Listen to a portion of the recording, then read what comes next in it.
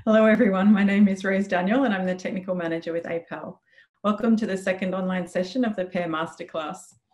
Last week in session 1, we heard about commonly used planting systems and the latest developments in rootstocks. If you missed the first session, you can find a recording of it in the Future Orchards library on the APAL website.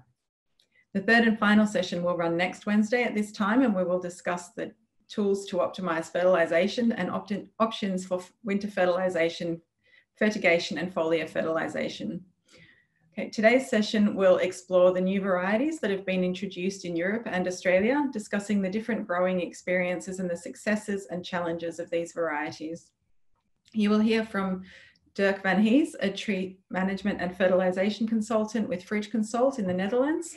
Dirk will share with us the new varieties that have been planted at the experimental farm Profchen Randwijk and how they might perform in our growing conditions. Dirk's presentation will be followed by a Q&A session where our panel will provide a local perspective on pear varieties and answer your questions. So without further ado, I would like to introduce Dirk. Dirk van Hees is a tree management and fertilization consultant with Fruit Consult. His family have been growing for more than 4 generations, which led Dirk to study horticulture and arable farming. During his study, he commenced and undertook 4 traineeships, 1 with Fruit Consult and 3 with different fruit growers in Victoria, Australia.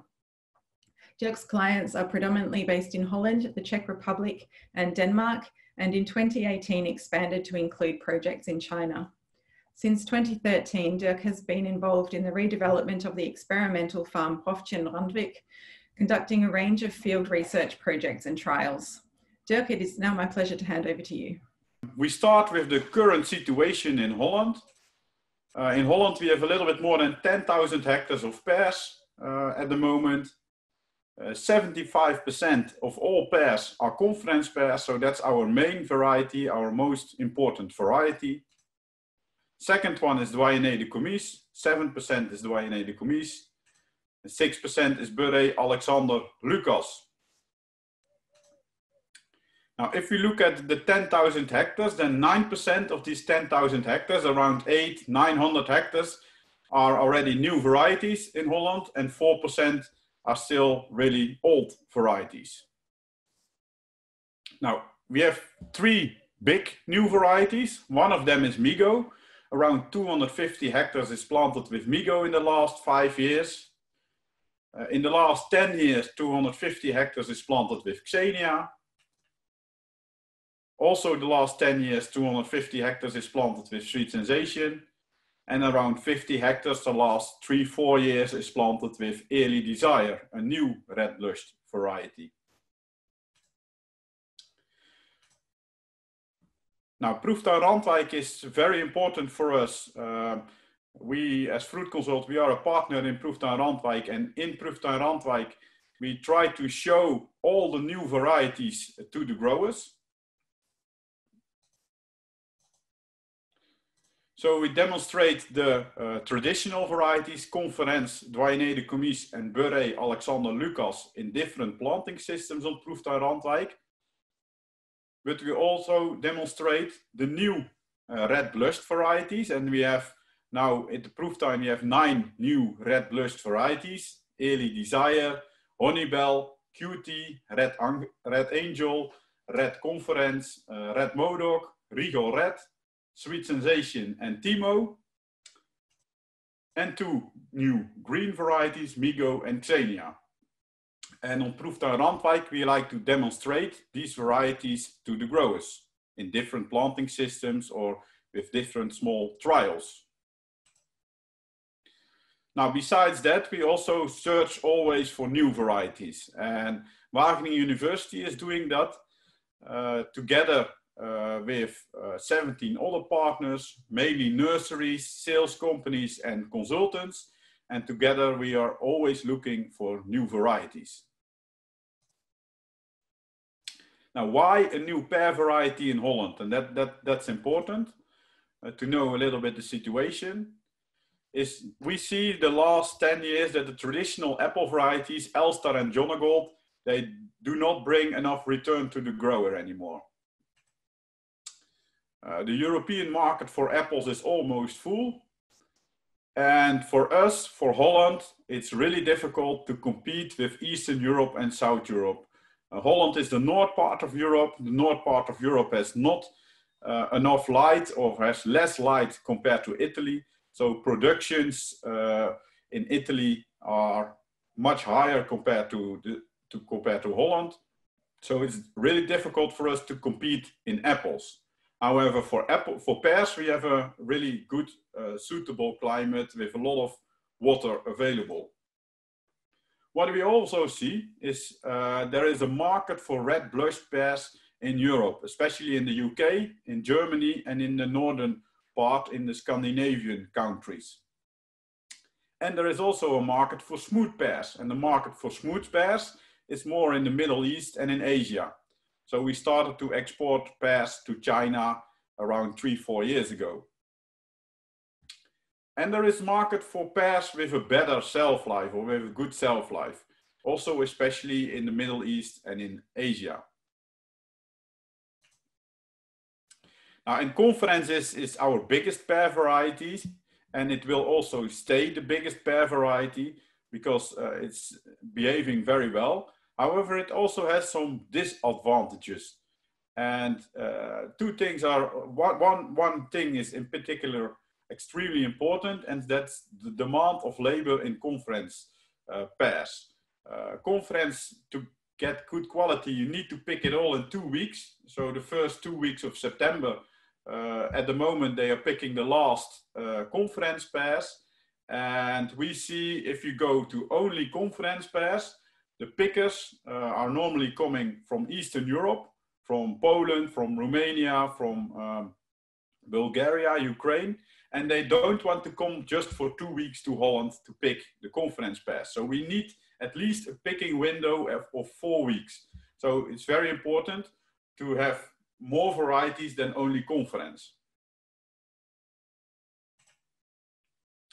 Now, what makes a variety a winner? That's very important. That's always to keep in mind. It first always starts with a high price. High price is always the most important one. Second one is high production. You can have a high price, but when the production is really low, it can be just an average variety. So high production, also very important.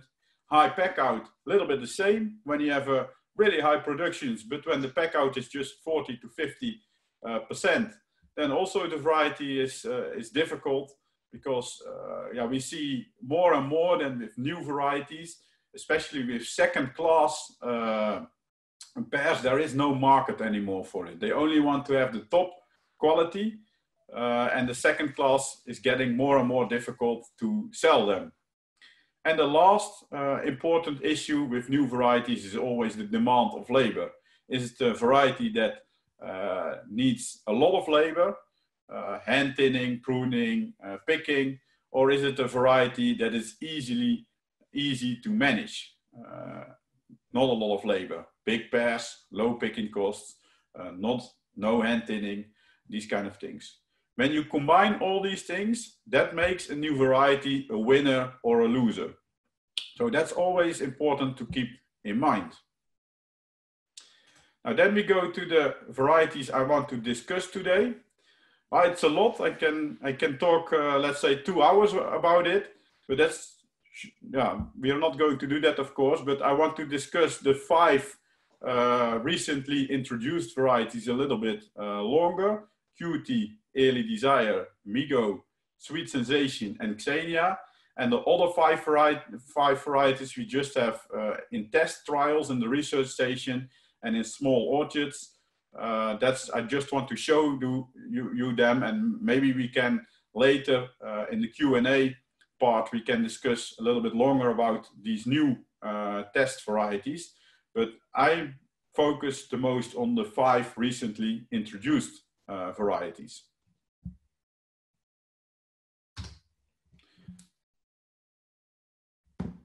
We start with the first one, that's the Cutie, or Selina is the brand name. Cutie is a red blushed variety with a really nice appearance. It's quite a small variety. The size is not really big. It's 60 to 70 millimeters. Storability is about 5 to 6 months. And that's also the sales period in Holland. So they sell it especially to the UK market, starting half of August till around Christmas. Worldwide, there's planted quite a lot of Selina already, especially in South Africa, around 500 hectares, and 125 hectares is planted in Belgium. The owner, Fruithandel Wouters, they didn't want to plant Selina in Holland. Maybe in the future, maybe in 1 or 2 years, it's also coming in Holland. But he decided for now that he only left it in Belgium and did not give a license for Holland yet. Now, Selina is always flowering heavy with cluster leaves, with nice quality cluster leaves, 1-2 days before conference. And conference is also a good pollinator for Selina. Now, here's some examples of Selina. This is the flowering, fruit set, after June drop, and with picking. Now, hand thinning is a very important issue in Selina. So hand thinning is always necessary because it gives easily too much pairs. And when the pairs, when there are too much pairs on the tree, then the pairs will stay too small. And also in Belgium, we have a problem with too less content of sugar inside the pear when there are too much pairs per tree. An advantage is that the production is really high already from the beginning. So already in the second year, you can pick already, let's say, when you plant a good quality tree, you can pick already between 5 and 8 kilograms in the second year. So production is absolutely not an issue. Probably it's the best, most productive new variety when you talk about the number of pairs per tree. 50 to 55 tons is a realistic production per hectare for a full-grown orchard. Now that's also what we see in Proeftuin Randwijk. We get also this 50-55 tons per hectare in the last 3 years. Now, advantages is a really easy tree to work with. It's productive from the beginning. It's not so sensitive for diseases. Only Pseudomonas is an issue. And that's something that can happen quite easily in Holland because sometimes we get a difficult period during flowering. So cold and wet, a little bit of frost. It's really good weather for Pseudomonas, and then it can appear quite easily in QT. QT has a unique appearance, unique pear to see with the nice red blush. Disadvantages, it's easily too productive, so hand thinning is really necessary. Coloring can be an issue. It needs to have direct sunlight, so all the pears that are hanging in the shade are not shiny red, and they are just red for 10-20%, but that's it. And it has a short harvest period, so you harvest it really early, but when you are too late with harvesting, then the shelf life is really bad. And a standard tool is to use Smart Fresh on Selina to keep the shelf life nice and long. The second variety is Early Desire, or Grafengepa is the variety name. It's from the eastern part of Germany. It's also a red blushed pear. And for most of the things, you can compare it really good with Selina. So it's also storable for 5-6 months. It's also sold on the same market period, so half of August till Christmas in Holland, especially to Germany, especially to the UK. Planted around 80 hectares at the moment, 55 in Holland and 25 in Belgium. So that's the second red blush variety. Growing is totally different compared to Selina. It's really early flowering, 3 to 5 days before conference, and it has almost no cluster leaves during flowering. So it's really wide flowering, like you can see on the photo. Pollination can be an issue, but it has to be an early pollinator, like for example, Xenia. Xenia is also early pollination. So yeah, that's really important. Now, an issue with Early desire of Graphengrappa is it gives phytotox with Captan. And phytotox just after flowering on the cluster leaves, and the cluster leaves are already really weak, it can give a really bad fruit set and an extra June drop. And that's what you don't want. So don't spray Captan in the period around flowering till, let's say, till the fruits are really like 30, 40 millimeters or something.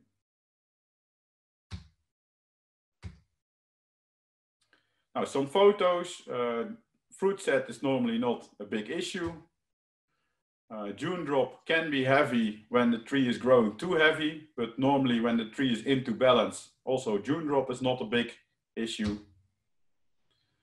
This is how it looks like just before harvest. So also nice red blushed pear. Hand thinning is normally not necessary, only a little bit of quality thinning. In the first year, you see that the production is a little bit more difficult compared to conference, but when you have all types of wood in the tree, then the production is a bit the same like the Salina, so also 50-55 tons is a realistic production for a full-grown orchard. That's what we also see in Randwijk. In Randwijk, most of the new varieties are planted in 2015, and 2018 was a little bit of full growing orchard, and now last years we see that the production is a bit stable around this 55 tons per hectare. Now, advantages of early desire, also coloring. The sales company sell it as a red blushed variety. So also small blushes, you will pack them in first class. So the pack out is really high. The taste is really good. It's one of the best tasting new varieties. For us, it's really important that you can harvest it directly before conference. So 1 week before conference, it makes it really good because then afterwards you can continue picking conference with the total picking crew. It's not sensitive for diseases. We have it also in organic part of the research station, and we see also no problems with scab.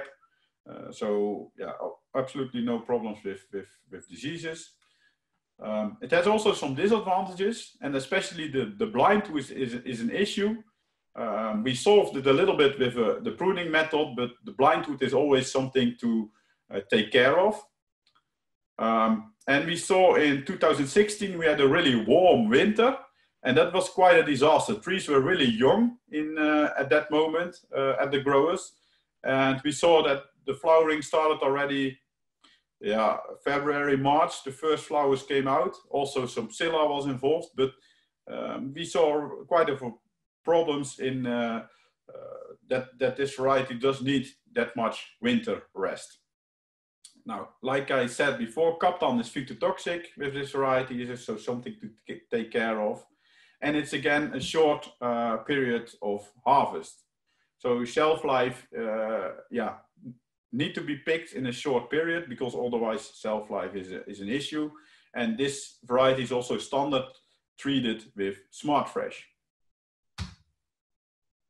Then the third variety I want to talk about is Migo. Migo is a club variety from Fruit Masters in Holland, a big corporation in Holland. Its origin is from France, a crossing of Conference and Doyenné d'Hiver. It's a smooth and green pear, quite a big pear. For fruit size is a bit bigger than Conference, so 65 to 85 millimeters. Storability is a little bit an issue. We think it can be storable till June, so around 9 to 10 months. However, it's still an investigation because especially last 2 years we had some problems with internal browning, and we are really at the moment Fruit Masters is really optimizing the storage regime. It's something totally different compared to other pears, so that's something that need to take care of because otherwise it can damage the pear too much. However, I think it will be solved in the following 5 years, but it's still a little bit an issue. Worldwide, there's planted around 325 hectares of Migo last years, and in Holland, the last 5 years has planted around 250 hectares. it needs a little bit of storage to get a good taste. Taste is quite an issue in Migo, I have to say. Now, Migo is flowering normally quite heavy with good quality cluster leaves with the same time as Conference. And in the beginning, you see it's more like a comice type and not a Conference type. So in the beginning, when you have just not filled up the volume, not all types of wood in the tree, it's also sensitive for biennial bearing. But when you have all types of wood in the tree, it's a bit the same like comice, then the biennial bearing is also disappearing a little bit. But it can be an issue in the first 3-4 years. Pollination, Conference is a good pollinator for Migo. Now here's some photos of the flowering. Photos of the fruit set. Fruit set normally is not an issue. June drop can be an issue. This is how it looks like just before picking. Also just before picking. And if you look at these trees, there's not a lot of growth in it. And that's very important because when the growing level is at the same level compared to Conference, and in Conference we like growth, we need growth to get big, good quality Conference pears. But when you have the same growth in Migo, then the June drop is always disappointing. Then the June drop is always too heavy. So the tree needs to be in balance. The growth cannot be too high. So the growing level should be definitely 10 to 20% lower compared to Conference pears. But the same like comice pears. Also, the skin is really smooth, and that means that the skin is also a bit sensitive for russeting, especially wind damage, mildew. When pears hang together, it can damage the skin quite easily. So that's an issue with Migo. However, the skin, the appearance is really nice and really smooth. Smoother, much smoother than Conference, totally different compared to Conference. Now, hand thinning is normally not necessary in Migo, sometimes a little bit of quality thinning. In the first years, it's more difficult to produce Migo compared to Conference because you want to grow, you want to fill up the volume of the orchard to get early into production. However, when the growing level is too high, then the production is too low. So you need to fill up the volume a little bit in a longer period compared to Conference. Otherwise, you do not get the early productions. When the volume is totally filled and when the tree is totally into balance, then we see the production of 50 to 60 tons is absolutely not a problem. Productions are when the tree is totally filled up the volume, then the productions are a bit the same like Conference pears. Now that's also what happened in the Proeftuin Randwijk. We saw in 2018 there was not a good balance in the tree, too much growth and disappointing harvest. However, we reduced the growth with heavy root pruning, even double-side root pruning in the winter of 2019. And after that, the trees are more into balance. And now we see the productions above 60 tons, which is really nice. Now, the advantages of Migo is the skin quality. It looks different compared to Conference, and it looks also really nice. It's a really good looking pear, good looking green pear. The hand thinning is really limited. And because the size is quite big, also the picking results are really good. It picks really easy, really high kilograms per hour per picker. So that's good. Now, disadvantages is skin damages. That's really a disadvantage. Harvest period, it looks like it is in the first week of Conference pears, which is for us quite a problem because in this period it's already so busy at many companies in Holland. So that's a difficulty. Taste is not so special. It's a little bit of, not a lot of moisture in it. The shelf life is extremely good. However, the taste is not so special. And yeah, there's still under investigation is the internal browning in storage. And that's something that needs to be solved. And I think it will be solved in the following years, also with different water strategies in the orchard. And these kind of things, we're testing a lot of things at the moment. And I think in 2 or 3 years, this problem will be solved. But for now, it's still a problem. Then the next variety is Sweet Sensation. Sweet Sensation is a red mutation of Douainé de Comice. Storability is a bit the same like Comice, so also 6-7 months. Worldwide, it's planted around 500 hectares. 250 hectares is planted in Holland. And the sale season in Holland is from October, starting in October till March. Now, flowering is always good with cluster leaves around 2-3 days later than conference.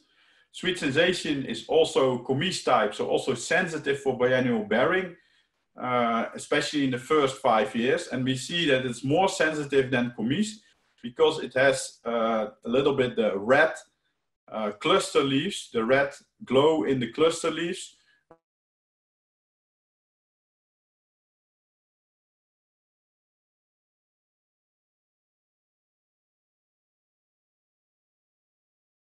Because you can see it already in the flowers and you can see it in the cluster leaves, will give less photosynthesis. And that can be a little bit of a problem. Pollination is conference. So for the rest, it's a bit the same like Comice pears. Now, photo of the flowering, photo of the fruit set. June drop is always heavy in Sweet Sensation, always just 1 pair per cluster. And a photo just before harvest. Now, hand thinning is never necessary, production is an issue. First 5 years, production is difficult, but after 5 years, stable production of around 35 to 45 tons is a bit realistic. So it's not a high productive variety.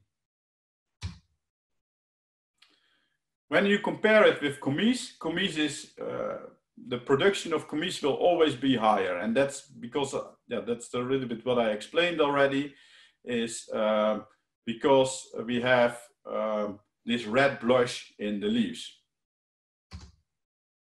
Now the taste is absolutely excellent. I think it's the best tasting pear on the market. The demand of labor is quite low. Picking time is quite ideal. Picking time is directly after conference, so that makes it also ideal for the Dutch growers. Pack out is quite an issue. The sales company Greenery sells a lot to the UK, and the UK is quite strict on color, and then pack out can be a bit of an issue. We also sell Sweet Sensation to the German market, and they sell it more as a red blush variety. And there we see that the coloration is much easier. So it's also depending a little bit on the sales company and the sales strategy. Now, skin damage is a bit the same like Comice pear, so also quite difficult. Also sensitive for skin damage, same like Comice. Now, productivity is an issue, especially the first 5 years, and the productivity is definitely lower compared to Douainé de Comice.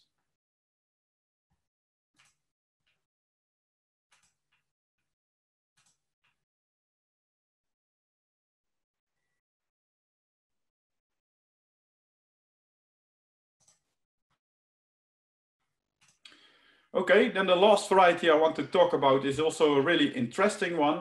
That's Xenia. Xenia is a club variety from the Xenia Club, Xenia Europe. Origin is from Moldavia. It's a green pear, sometimes with a little bit of a bronze tint on it, same like Conference, but it's a bit smoother than Conference, but not as smooth as Amigo, for example. It's a big pear. Big size, 65 to 85 millimeters. Storability is really good till June, July. Europe is planted now around 450 hectares of Xenia the last 10, 15 years. And in Holland is planted around 250 hectares of Xenia. The sale season is December till May. For a good taste, it needs a little bit of storage, but after storage, the taste is really good. However, the taste from the tree is not so good. It needs a little bit of storage before you get a nice taste. Very important with Xenia pears is that is the choice of rootstock. Migo needs a lower growing level compared to Conference. Xenia needs a higher growing level compared to Conference. So Quince MA directly without interstem is okay.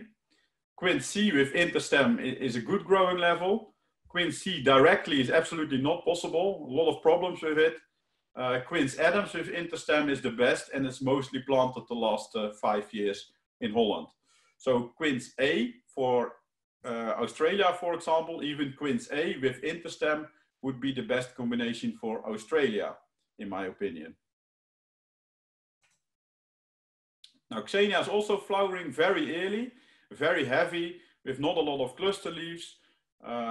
However, biennial bearing is absolutely not an issue. And early is really like 7 days before Conference. In that period, pollination is always a little bit of an issue. So pollination is done mainly by the ornamental pair, Pollinia 1 or Pollinia 2, and done in practice a lot with Gravengepa. And that works really sufficient. Now the flowering of Xenia on this photo, fruit set of Xenia, after June drop and just before picking. Now hand thinning is not a big problem in Xenia. Sometimes, let's say 1 in 5 years, it can be a problem. However, it's quite difficult to hand thin. You need scissors to do it because it's really difficult to hand thin the Xenia by hand. So you need scissors to do it. However, it's almost not necessary. In the first years, the production is a little bit depending on the flowering weather. We can get a little bit of difficult weather, end of March, beginning of April in Holland. Wet, they don't like wet during a flowering period. So Pseudomonas can appear quite easily. And that's especially in young orchids that can be a little bit of a problem. When the weather is good, production is also good. The weather during flowering. For a full-grown orchid, this is the, let's say, a really high productive variety. So productions are extremely high. 80 to 100 tons is absolutely not a problem for a full-grown orchid.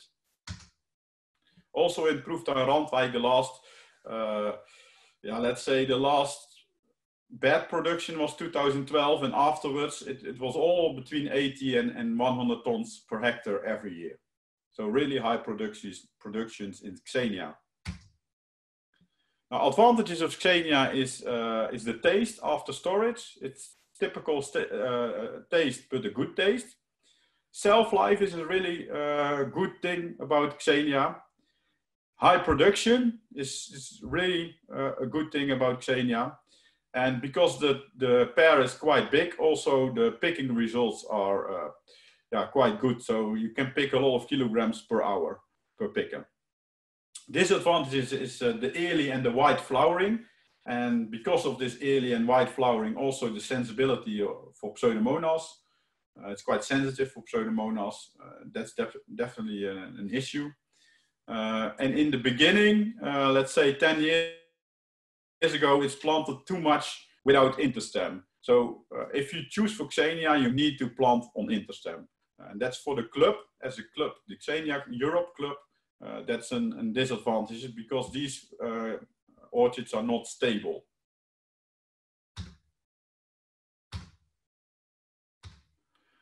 These were the recent introduced varieties.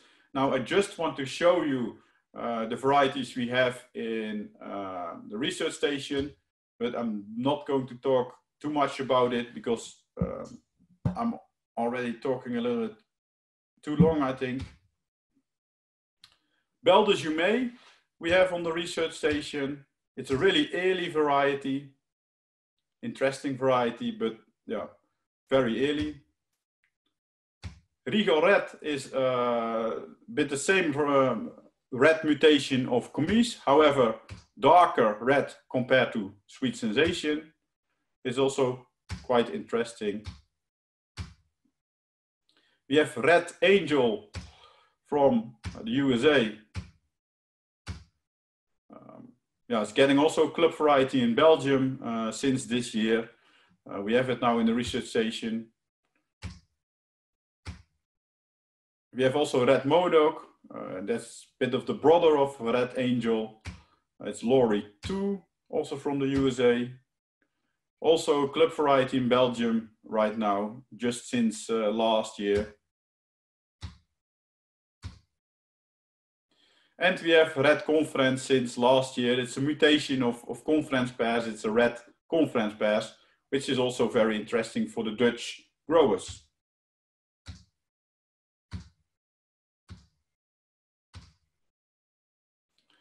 Now, to summarize it a little bit, the flowering period, we have two really early flowering varieties, Early Desire and Xenia.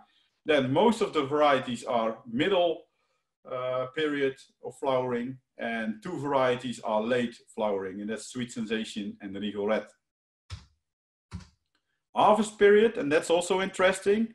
Cutie and Honeybell are harvested the earliest, already in the second week of August. Early Desire is 1 week before conference. Then we have the conference period, the very busy period in Holland. We pick the Migo in the first week of conference and the Red Conference in the second week of the conference. Sweet Sensation, Regal Red directly after conference. And Xenia, there's always 7 to 10 days between Xenia, Red Angel and Red Modoc and conference. So these varieties we harvested quite late. Also interesting is the production potential. And then you see Sweet Sensation, Regal Red, we are struggling with the productions a little bit. So the price and the taste and everything, that needs to make it a success, I would say.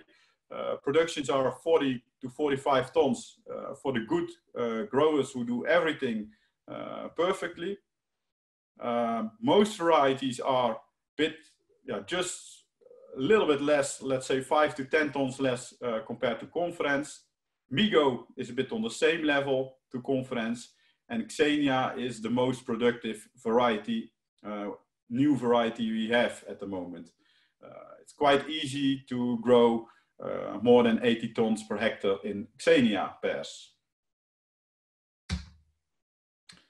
Okay, again back to the beginning.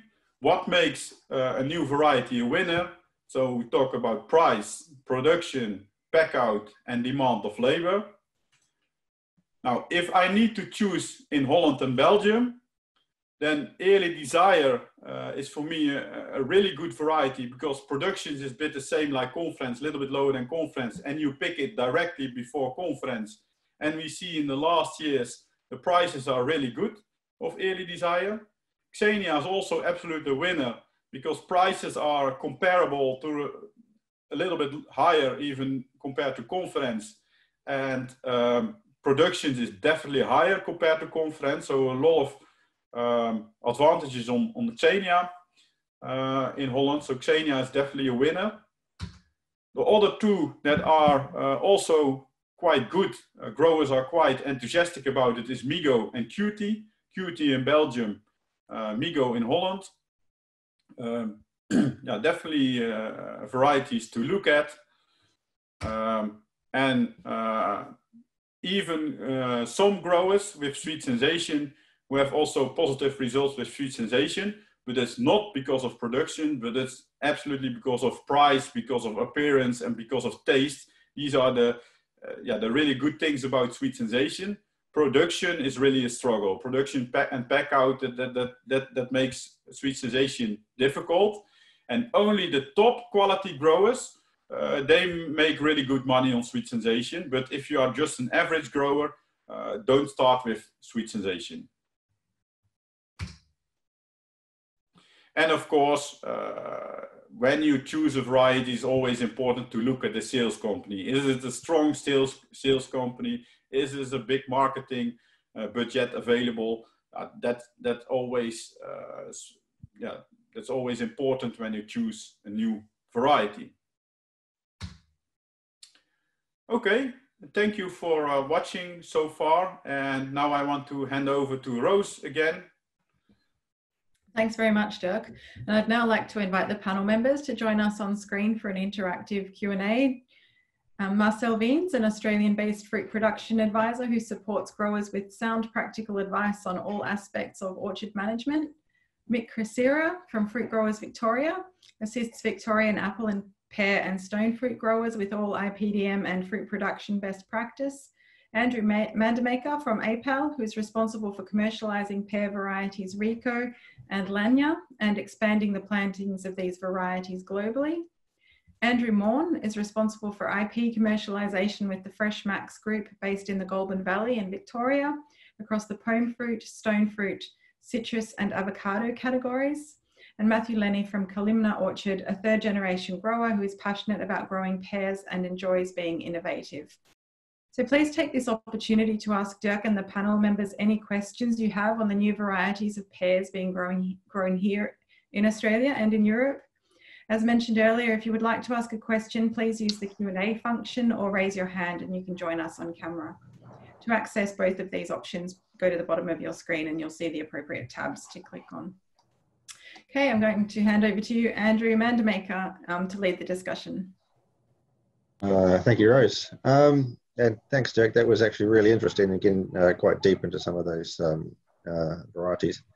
We've got one question off the bat, which is good, asking for a comment on Timo. I think there's some problems with that one. I was wondering if you could have a comment on that. Thank you. Yeah, we have Timo also in the research station, around 10 trees. And Timo was introduced in Holland around 10 years ago. However, it was not a big success, I have to say. Some growers started with it 10 years ago, but they did not continue with Timo. And the main reason, or there were basically two reasons. The first reason was production. Production is quite difficult on Timo. And the second reason, and that's probably the main reason, is the scab in the store, or the scab, not the scab, the scald in storability. So we had some scald issues in the storage, and that was the main issue that we did not continue with Timo in Holland. There is one big Belgium sales company who still have around something between 5 and 10 hectares of Timo, but so he continues with it and he will keep his orchard, but he will not really plant a lot of more hectares of Timo, I think. Thanks, Dirk. Since I'm the moderator, I get to get a free question. This one's actually to Andrew Morn, if it's all right. In Dirk's presentation, 2 of the 4 pears you recommend at the end were green pears, so pears without a blush, without colour. For me, is there a market, I think, from the other end, not from the grower end, but from the market end? Is there a market in Australia for green pears? Or have we saturated that market, and is that not going to work for us? Oh, look, I mean, the Australian market is still, domestic market is still dominated by green pears. And it's, most consumers associate pears as being green skin. The red blush or red pears is becoming more popular in a lot of categories, and as in a lot of other categories with high colour or red blush, particularly for export markets. I guess with a green pear, potentially something that can be eaten firm and crunchy off the tree, or that type of scenario, or a firmer eating pear, eaten like an apple, is potential there. And if there's something that can give better production than what we're currently getting out of the current green pears, or other agronomic advantages, there's potential there. But I guess from my perspective, it's been more along the red plush or red pears is probably where we've seen the most potential in recent times, given the dominance of Packham and William pears in our market. Yeah, that's how I see it as well. That it's about differentiation away from the standard pears and trying to produce a pear that's better, but in a way, just another green pear. I think it really struggled to get some differentiation against Packhams and Williams. Thanks for that, Mon. Question from our good friend Tom Frank. what are your recommendations around preferred rootstocks combinations for Graffin Grieper, Selena, and Sweet Sensation? I think that's you, Jack. Yeah, especially Graffin Grieper definitely need an interstem, but normally it's a quite good growing tree. So if you, in Holland, we use it on the Quince C with interstem Brehadi or Comise, and that functions quite good. For Australia, when water is more an issue, probably you should try it on Quince Adams or even Quince A. Selena is actually the same, so also preferred with an interstem. Also in Belgium is most used as on Quince Eileen and Quince Adams. And the other one was Sweet Sensation. Sweet Sensation, yeah, I can go directly on Quince. Sweet Sensation is the same like Comise. It fits very good with Quince rootstock. I would not, yeah. The issue is, and that's what I also told a little bit in the presentation, is when you have Regal Red and also Sweet Sensation, mutations of Comise, they have always the red blush in the leaves. And the red blush in the leaves, they always need to have more difficulties with fruit set and also with growing level. So the growing level is always lower compared to Comise. So I would always suggest if Comise grows too heavy, then Sweet Sensation grows in a good way.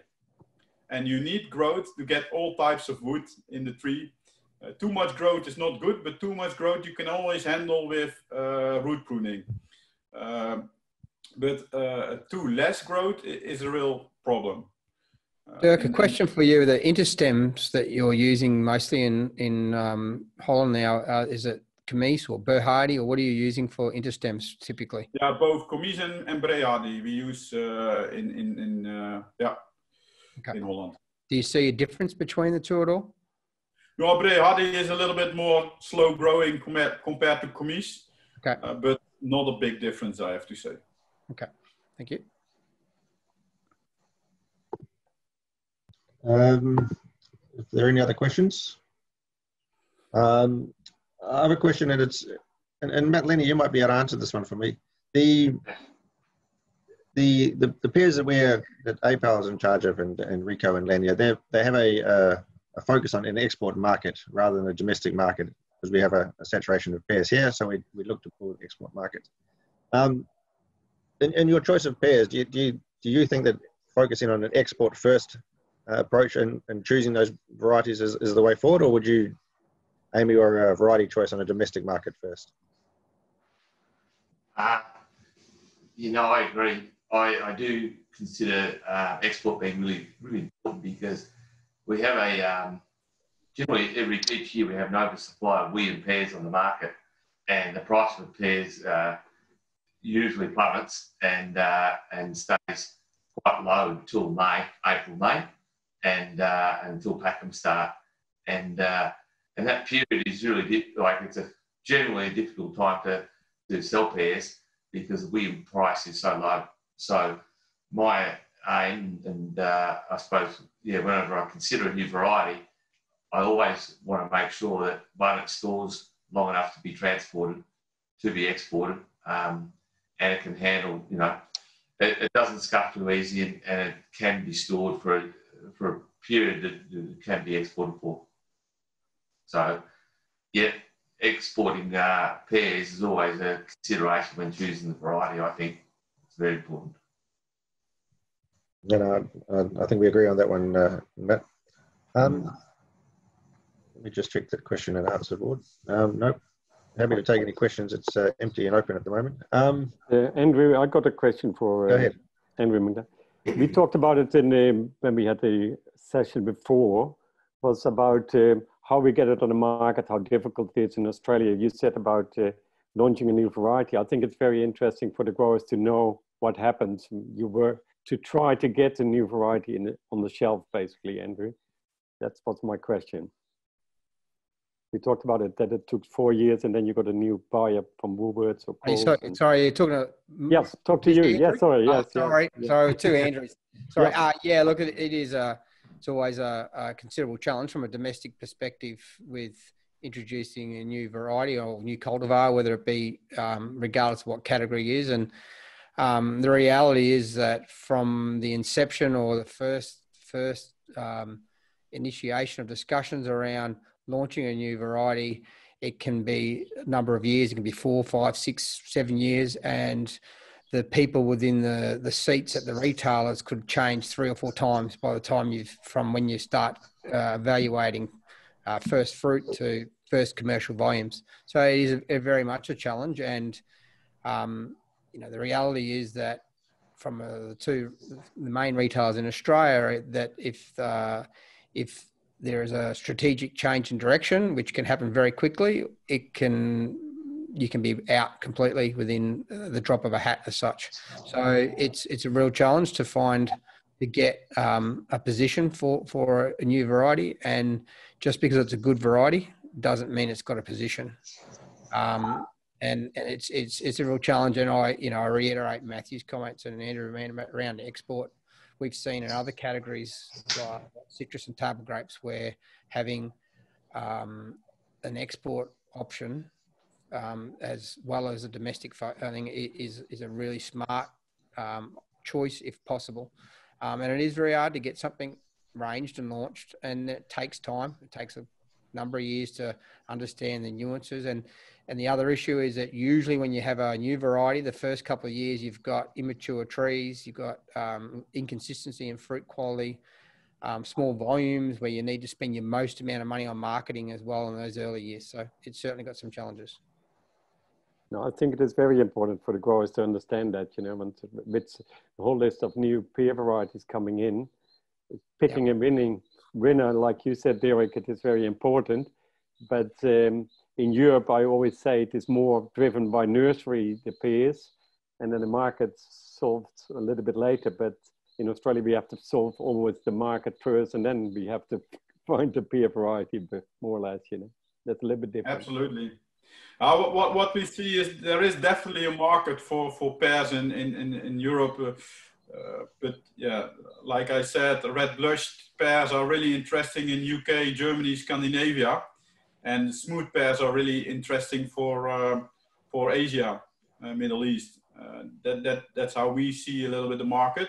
And then there are big differences between countries, because a country like the Netherlands is a bit conservative. When they talk about the supermarkets, they have the traditional varieties and they don't want to change that much. And you see also that it is really difficult to come into the supermarket with a new variety. But if you come to our neighbors, the Germans, Germany, it's much easier. The Germans, they really like something new, or I don't know why, but we sell them so easy to Germany, the red blushed pears especially. It's total different market than the Dutch market. So there is, for every market, there is something special on it, I think. And you need to know the market. That's important. Dirk, I've got a question as well. Sort of from your experience in Europe, is that for the warmer regions of Europe, is there any standout new varieties, or is there any varieties in Holland that may fit, but with the warmer climate? Yeah, if you look at, I know Xenia is planted also in the south part of Germany, also planted in Portugal, and it's behaving quite well. So I think Xenia should suit definitely also in a warmer climate. If you talk about Selina Cutie, we know it's planted quite a lot in South Africa from Chris Wouters, and it's behaving really well in South Africa. So I believe that Selina should also fit in Australia, I think. The other ones, let's say Early Desire, I have no idea. When I see the results in Holland and Belgium, also on lighter soils, I don't see huge problems with Early Desire, with Grafengepa. So I expect, and it comes from Eastern Germany, also a bit of land climate. So I don't expect big problems with Early Desire also. It's worth trying, I think. Sweet Sensation, it's also planted in Italy. Yeah, it is a difficult variety. I don't think that's also the problem with commis is always, we always say to grow with commis is evaporating 2 times more compared to conference. So it needs a lot of water. And that's the same with sweet sensation. That's the same with rigorette. So it really depends on a lot of water, especially cell division phase, but also the second half of the season. When you cannot deliver enough water, you get problems. So that can be an issue in Australia. And with Migo, I see a little bit the same. And what I see now already, we got 2 really hot summers in Holland with, let's say also 1 week with around 35 to, let's say 30, 35 degrees, and some days with 38 degrees. And then we see quite a lot of sunburn in Migo. However, that's basically without netting. So I would want to see how it will react on black netting, for example. However, nobody is putting black netting on in Holland because we have not so much light as you have. But sunburning is in Migo quite an issue. And in the nurseries and also in practice, we see that watering is also in Migo quite an issue. So it's probably worth trying. But sweet sensation, commis, Regal Red and Migo, they need a lot of water. And that can be an issue in Australia, I think. One thing I have to say, Derek, just with the pears in Australia, technically we got a lot of water in Shepparton. They pump more than 5 megaliters of water a year. It's normal for pear growing in Australia. And that's probably very compatible with what you pump in Holland on the pears. You know, technically we got a lot of water for the pears. That's why we grow it in Shepparton, basically. It's very dry, but a lot of water available. Yeah. Okay, that's good. Yeah. Is that correct, Michael? Yeah. We pump a lot of water on the pears, actually. Unbelievable amount. Yes. We have the water, we just have to pay for it. Yeah, you have to pay for it. Right. That's it. But in the apple varieties that we're looking at, disease resistance is a part of that decision process around what's a good variety and whether it has resistance. For a grower, it's obviously makes a big difference. You only touched on it briefly, Jake. Is it a big part of the decision-making process and the evaluation process for at the research station? Yeah, it started, let's say, 2-3 years ago. So for the varieties for the future, let's say the varieties that comes in the following 5 to 10 years, it's a big issue. But the varieties that were introduced, let's say the last 5 to 10 years, it was not a big issue. So it totally turned around in research. You see it both in apples and pear research. The resistance against scab, for example, but also nectaria is a huge problem in apples in Holland. All these kind of things. In the past, it was, let's say, the number 2 in choice of variety, and also in the whole process of getting new varieties into the market. And now it's becomes to number 1. That's always number 1. And then second is color, taste, and all these kind of things comes now on the second place. But now it's number 1. But in the past, let's say 5 to 10 years ago, it was number 2. However, you see the pears I introduced today, or I showed today, most of them are less sensitive for diseases compared to conference. And conference is quite difficult. If you grow more and more, conference are grown in Holland as organic, and conference organic is absolutely not a good idea, I have to say. So is it pear scab or is it Pseudomonas? What's your main? In Holland, it's pear scab in conference in organic. Yeah, okay. Huge problem. You cannot grow without scab. You cannot grow conference without scab. Okay. Organically. Mm-hmm. Dirk, I have a question. When a grower chooses to grow a new variety, what level of support do they get from their marketing team or from consultants like yourself, how do they get through the first couple of years of growing a new variety when the knowledge is low? Yeah, that's why the Proeftuin Randwijk is involved. We try to show all the varieties to the grower and to let it perform as optimum as possible, to have that growers then have a look at the research station and say, okay, it's interesting or it's not interesting. However, if a variety is taken by a club, like for example, Fruit Masters or Greenery, you can feel that they are pushing the variety a little bit into the growers. And then it's our job as a consultant a little bit, and also from the research station to show growers, okay, this is interesting or this is not interesting, or these are the advantages and these are the disadvantages. And then the choice is of course made by the grower. But we see that the sales companies, they get their own varieties and they are pushing it a little bit into the market and into the growers. And our job is a little bit to show the varieties to the growers and to show the advantages and disadvantages. They don't hire you in more or less for the first couple of years. So, sorry, Marcel? I said they don't hire you in for the first couple of years. Oh, they do quite a lot. Yeah, they do quite a lot because they want to make... That was probably the question what Matthew was asking. Yeah, they want to make the variety as optimum as possible. So on the research station, but also in practice at growers, we do some pruning trials, some fertilization trials, fruit set trials, all these kind of things with new varieties. They try to involve us to make it as optimum as possible, and I think that's a good thing. Me too.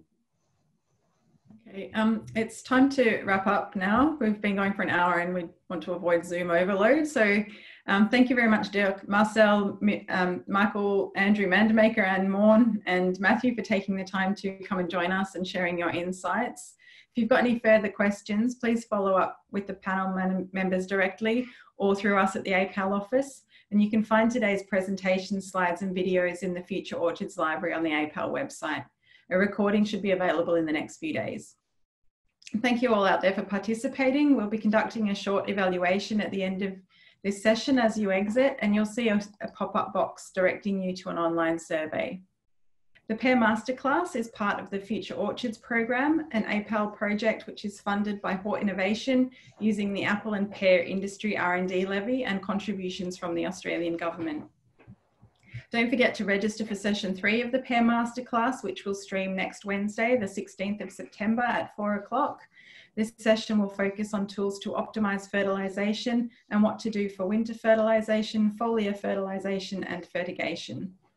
You can see a summary of the next Pear Masterclass session, the Spring Future Orchards walks, and upcoming webinars on your screen. And you can find more information about these on the APAL website under the Events tab. If you have anything that you're particularly interested in, please contact us at the APAL office. Next week, we'll also begin delivering the Spring Future Orchard walks, which will focus on how to manage your orchard and adapt your workforce in a global pandemic. The length of the walk and delivery will vary from region to region. In some regions where COVID restrictions allow, we'll be holding a hybrid face-to-face and online session walk. And the walks will either be held on the 17th or 18th of September, depending on whether you're on the Northern Loop or the Southern Loop. Make sure that you visit your region's event page on the APAL website or reach out to your local frontline advisor. In the meantime, stay well, and we look forward to seeing you at the next sessions we're holding throughout September.